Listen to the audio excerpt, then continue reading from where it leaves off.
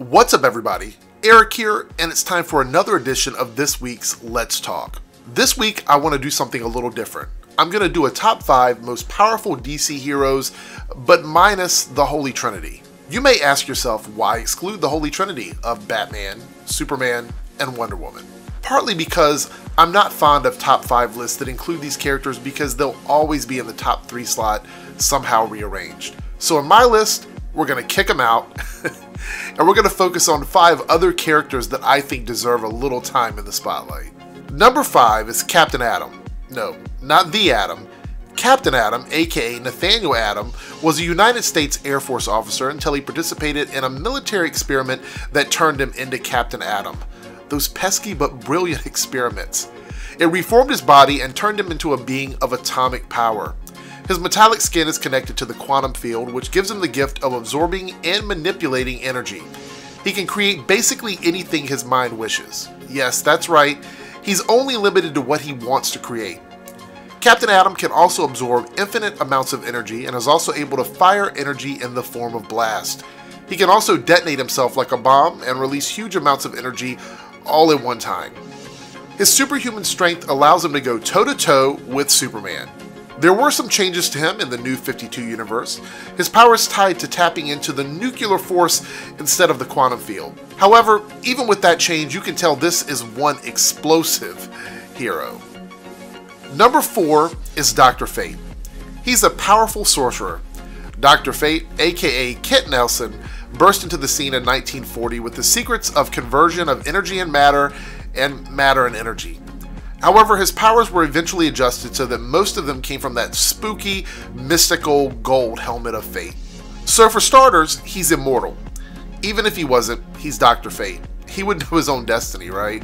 Along with being a super powerful sorcerer, he has the ability to use astral projection stuff. He can travel through dimensions as well as the ability to heal people.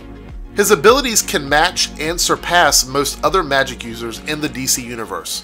When it comes to fighting, he has an array of powerful abilities to take on any foe, from energy blast to conjuring up some fire spells. He's so hot right now. There is a downside though.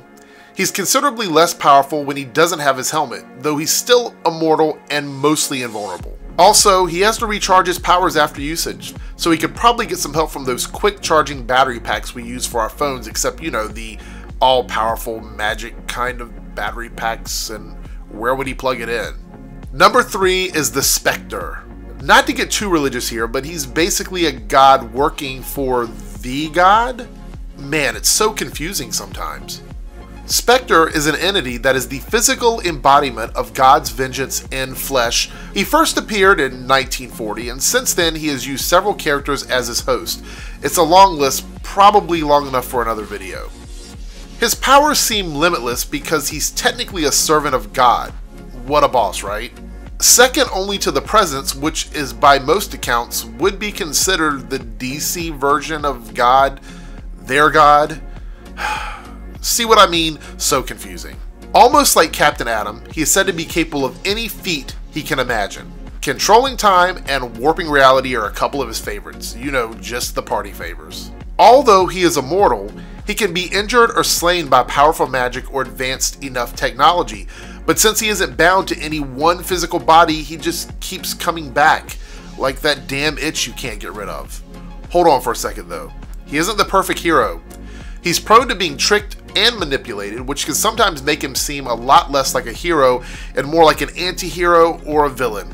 Either way, he scared me into putting him into number 3. Number 2, Martian Manhunter.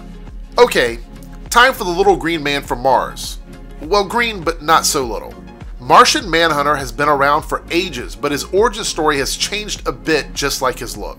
In the New 52, Martian Manhunter, aka John Jones, travels to Earth to undergo a rite of passage meant to show him what it's like to live alone. However, when he returned to Mars, everything was crispy and he couldn't telepathically reach anyone. I guess they took that being alone prank a bit too far. In another version, he was sort of a peacekeeper, or a Martian version of a police officer, trained in detective work and combat skills, which would help him later on as a hero of Earth. His list of superpowers were pretty natural to all Martians, including telepathy, flight, super speed, and super strength. When it comes to power, he is strong. One of the few guys who can hang Superman out to dry if he needs to. The ability to shapeshift and control his size also adds to his strength, powers that are sometimes adjusted depending on the version of Manhunter we're talking about. Most of the other heroes on this list should be green with envy over what this guy can do. That was so bad. Last but not least, my number one most powerful superhero in the DCU is the Flash. Well, why not? He's the fastest man alive. He uses the Speed Force to tap into all kinds of cool superpowers to go along with his super speed. While the Flash technically doesn't have super strength, his ability to use super speed makes his punches hit with so much force you would think Superman took a swing. No, really, he can punch that hard. He is able to move and react by the attosecond. 1 attosecond is to 1 second what 1 second is to the age of the universe. That's fast. That's really fast. This makes the speeds he can reach almost immeasurable. Like you can't measure them. Like not measurable at all. He can use matter created with the Speed Force to form solid objects as well as move through solid matter like it's not even there. Like your front door, without even knocking. We've had several versions of the Flash. Barry Allen is my personal favorite, the one known for creating the Speed Force. We also have Jay Garrick, and the one people would say is the most powerful, which is the Wally West version of the Flash because of his amazing control over time travel using the Speed Force. But no matter what version of the Flash you pick, they can all take the top spot on this list. I heart the Flash. So what do you guys think of my picks? Agree with me? Disagree with me? Disagree about my order or think someone doesn't belong on this list? Be sure to let me know in the comments by either tossing me all the love in the world or giving me tons of insults and talking trash about me and telling me I'm wrong. Either way, have a great week, and I'll see you guys next week for another Let's Talk where we might try something different. Don't forget to rate, comment, share, and subscribe. Let all your friends know, and let's have a great week, you guys.